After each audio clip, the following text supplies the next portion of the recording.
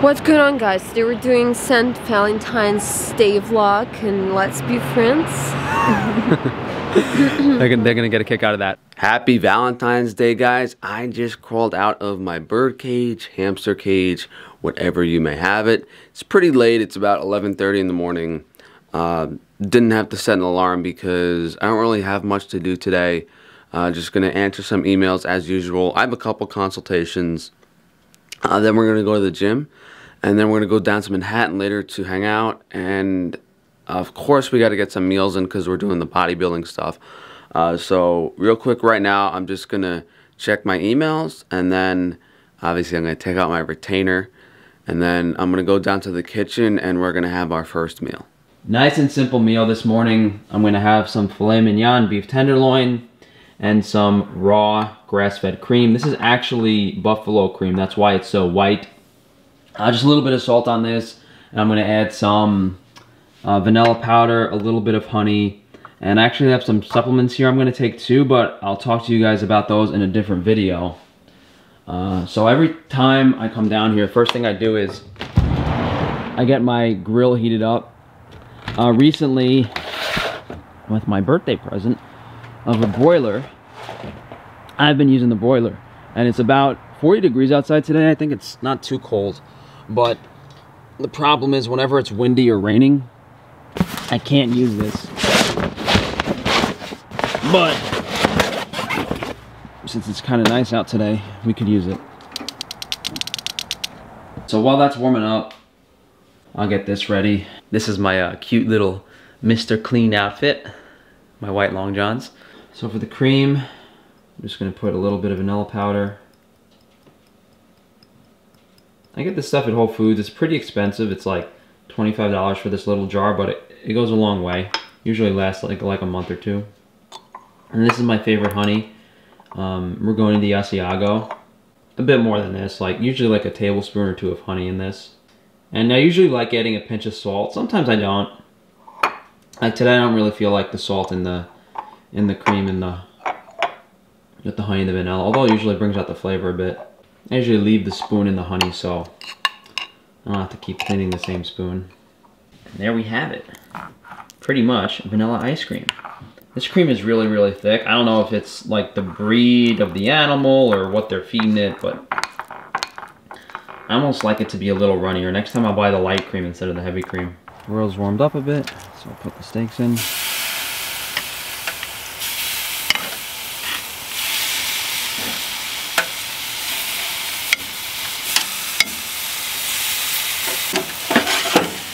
You guys used to see me use the other grill with the wood fire all the time, but this is just so much quicker. It's easier. I don't have to chop wood. I don't have to wait, 10, 15 minutes to warm it up. Flavor is not as good as the wood fire, obviously, but it's definitely better than a pan sear.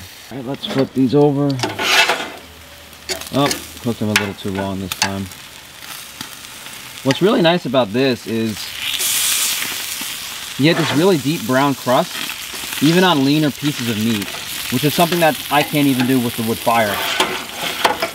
So this is typical of most days. I'll wake up around, between 9 and 11 in the morning, spend like half an hour preparing my meals for the day. I'll answer the emails on the computer. Sometimes I'll have consultations, sometimes I don't. Today I have 2. Days I don't have consultations, I usually work on my side projects, my other businesses, research for videos. Maybe I'll even just have a little bit of fun and just watch random YouTube videos. Most days I do have live streams and I do have to film other videos. So the nice thing about today is, since I don't have a live stream and this vlog is being filmed tomorrow, I have more free time. That being said, that free time is going to be used going down to Manhattan later to have a little bit of fun. Since I only have to go down to Frankie's Free Range Meat like 1 or 2 days a week, it's not too much stress anymore. The past few months before this, I was going down there like 2-3 times a week, helping out more. But now since we have our first employee and things are up and running a little bit better, I can spend my time on other stuff. And soon enough, hopefully the business is up and running on its own. We're gonna have our plate of filet mignon and the raw cream. It's all grass-fed. Obviously, the cream is raw grass-fed too. A nice nutrient balance. I have the filet mignon that I chew really well. It's easily digestible protein. And the raw cream is just nice because it's really palatable. And, you know, when I eat the steaks, after the steaks, I'm not going to be that hungry. But since, you know, you have honey and vanilla in the cream, it's going to be really tasty. So on the filet, not too much salt, just enough to balance the natural potassium ratio in the meat. Generally, you want like a 1-to-1 sodium to potassium ratio. And since meat has, you know, 1,400 milligrams of potassium per pound, you only really need like a pinch or two of salt. So I cooked the filet a bit more than I normally do because it was sitting at room temperature. Usually I cook it when it's cold. Something that I usually forget to do, or I usually try to do, is like really chew the food well, take smaller bites. Helps prevent overeating, you digest it better. In regards to my supplements, what I like doing is I eat about half of my meal and then I take the supplements so that I'm not taking them on an empty stomach. You know, because if I'm taking like a copper supplement, I don't want it to just hit my stomach and then my body will get like sick from a high concentration of copper. That way, you know, I'm halfway into the meal, the supplement kind of breaks open and mixes in with the food. I don't really like filet for its flavor especially, but it's really easy to chew.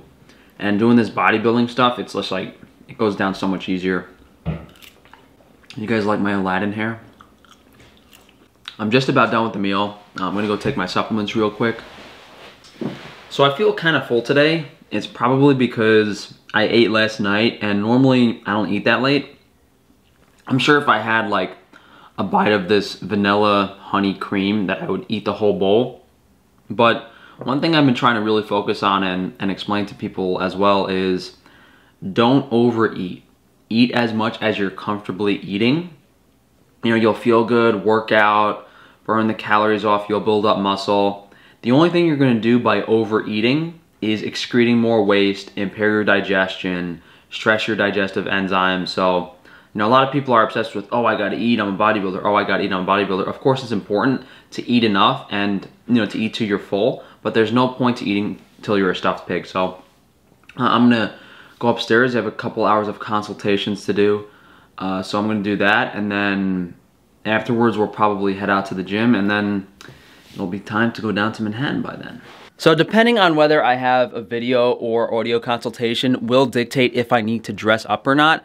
Today I'm just doing audio consultations, so I don't have to. For those of you guys that haven't consulted with me, of course diet is the main focus, but I do break it down into, you know, a couple of other things. What does the person need to supplement? What's their sun exposure, exercise, and a bunch of other lifestyle factors. I really love doing this. I really love helping people.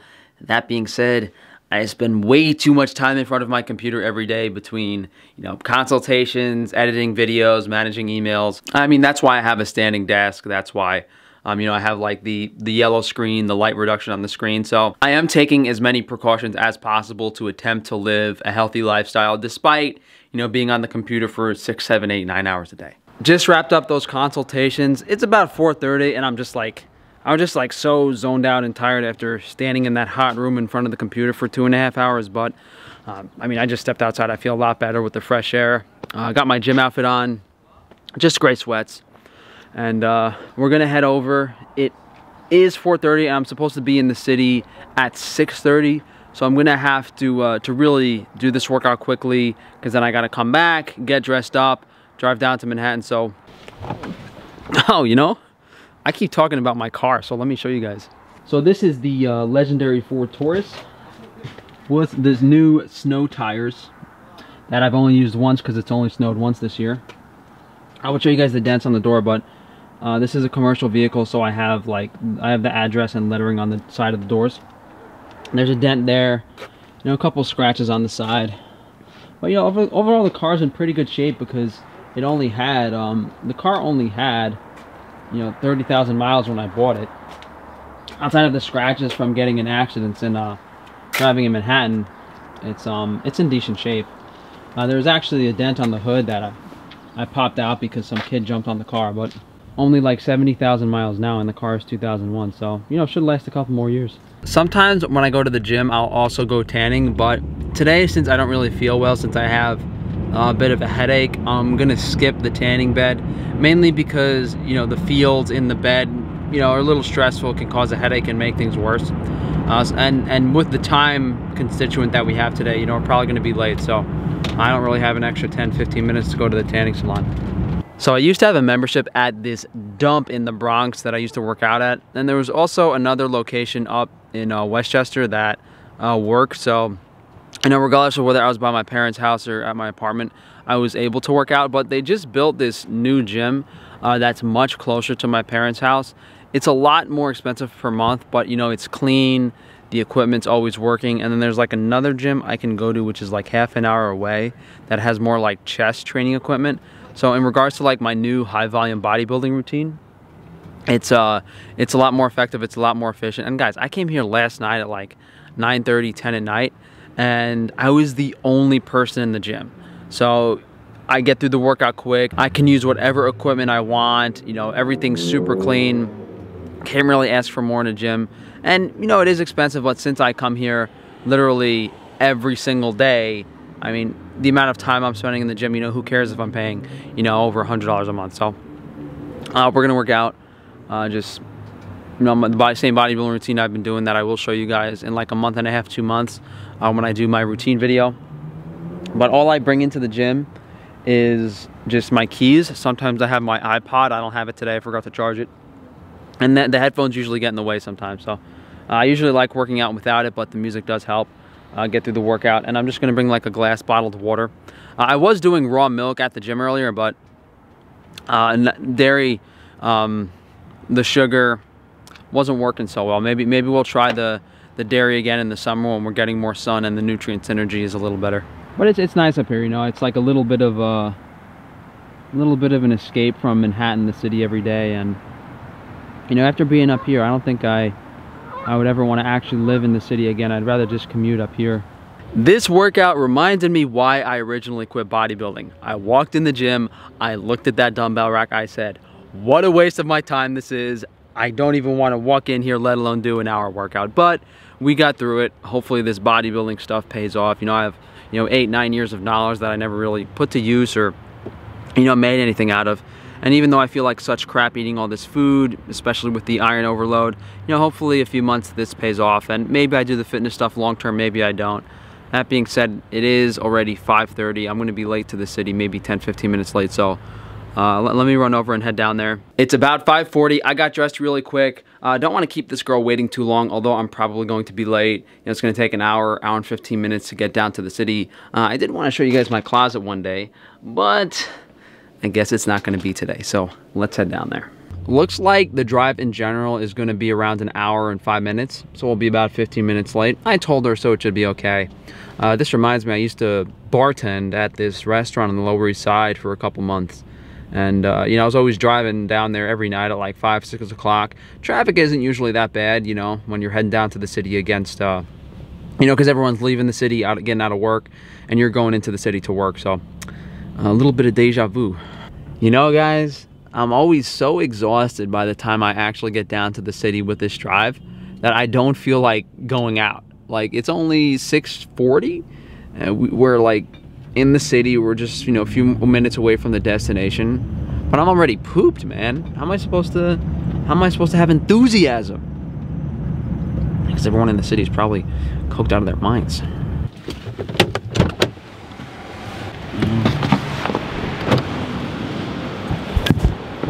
So I don't think this girl knows what I look like because I was introduced to a friend. I mean, she might have looked me up, so I kind of want to get her reaction to seeing me, but we'll see.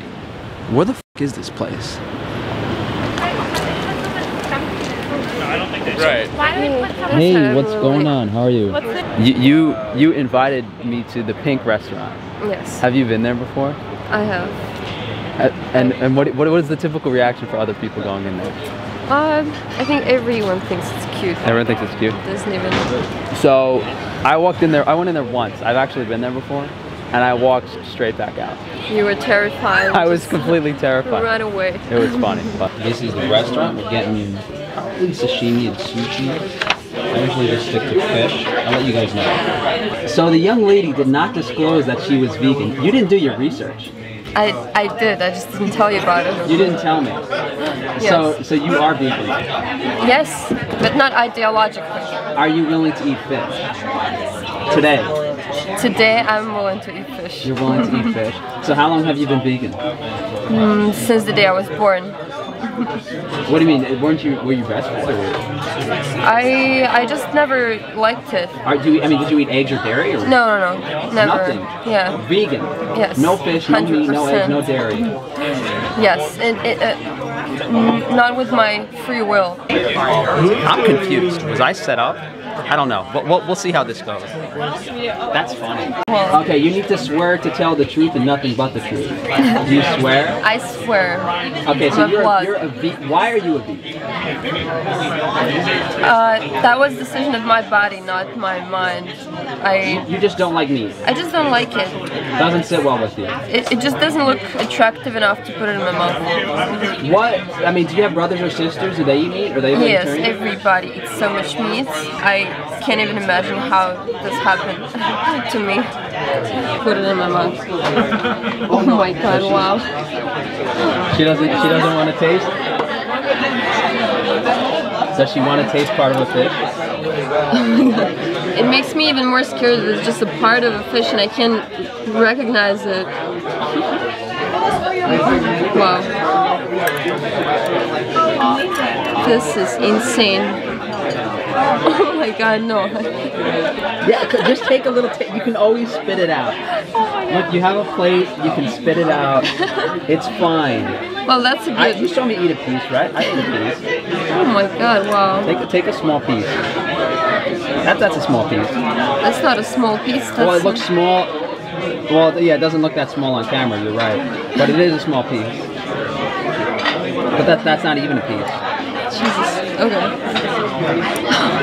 I feel like it's moving. It's moving. I'm sure it's moving. Oh my god, no. Was it changed since like they caught it from the ocean? What fish are you willing to try? The one that was cooked. So this is the skipjack. Greens. It's seared a little bit on the outside. But the young lady does not like raw fish. No raw fish. How's the avocado and rice? Oh, fantastic. Is it fantastic with or without the soy sauce? It's much better than what you had. But you'll never know because you never tried it. Okay, the young lady said she will try the fish eggs. So this is obviously the salmon roe. One of these is Masago, one of these is Tabiko. So which one do you want to try? These are a lot smaller. Well, let's start with the big one. That's the salmon roe. Living on the edge. This is more DHA than she's had in like 10 years. Wow. I felt this burst of cholesterol going straight to your brain. Yeah, exactly. You got it right. But I'm not gonna stop, okay? I'm gonna... I want more. Masago, it's like a tiny fish egg. Yeah, they're so tiny. Wow, I didn't know. I underestimated their size. And what is this? That's a different type of fish egg. Same thing. It's probably seasoned a little differently. Let's see.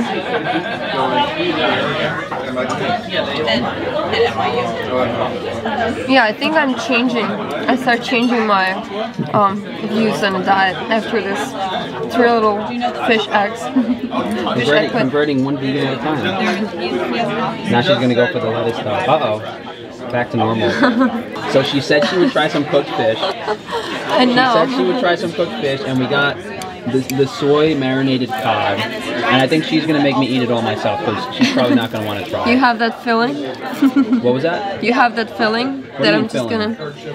You know that I'm not gonna eat it. What? You just know that I'm not gonna eat it. I had a feeling you weren't. But you did try the salmon roe. Okay, look, I am an adventurous person. Well, eating cod isn't too adventurous. And I'm ready to embrace this fish right now. That's really good. She doesn't like it. She definitely doesn't like it. No, what are you talking about? Well, I like it tastes different from what I usually eat. You're unusually good at using chopsticks for someone that doesn't eat fish. You think I was lying to you this whole time? And I've just been eating? It's possible. So the truth has come out. She gets the majority of her calories from the milk in her coffee. How many coffees do you have every day? Too many coffees a day. We need a number from 6 to 15. From 6, is that the only number eligible? I don't think it's lower than 6. Yeah, it's not lower than 6. Oh my god. That's a lot of milk. And a lot of coffee. Oh, both. You have to sacrifice something. But what's your drink you order when you go to a cafe? Coffee with milk, espresso, latte. No, I just have black coffee. Black coffee, and you put some milk in it? Sometimes I just drink it black, or sometimes I like to order a lot of espressos. I think I once ordered 6 shots of espresso. So you only sometimes you have milk in it? Only when I'm in the mood. 6 shots of espresso? Yeah. Guys, I can't make this up. My adrenals hurt just thinking about that much coffee. You were so averse to order anything, and then as soon as you start talking about coffee, your eyes light up. About the no drip coffee. Oh, yes. That's the only thing I care about, the quality of my coffee. Food could be anything. How many espressos did you have today already? Today I had 5. I was about to get the 6th one, but they just didn't have it. What, do you have like an Italian espresso machine at your house? Of course, yes. I even remember, no, I forgot the name of the inventor, but he was Italian. Well, did you only have 6 espressos, or did you have coffee too? No, I just had like 5 espressos, no water, nothing, just, you know, pure energy in them. If you guys haven't seen my coffee video or Paul Check's coffee video, you definitely need to check it out.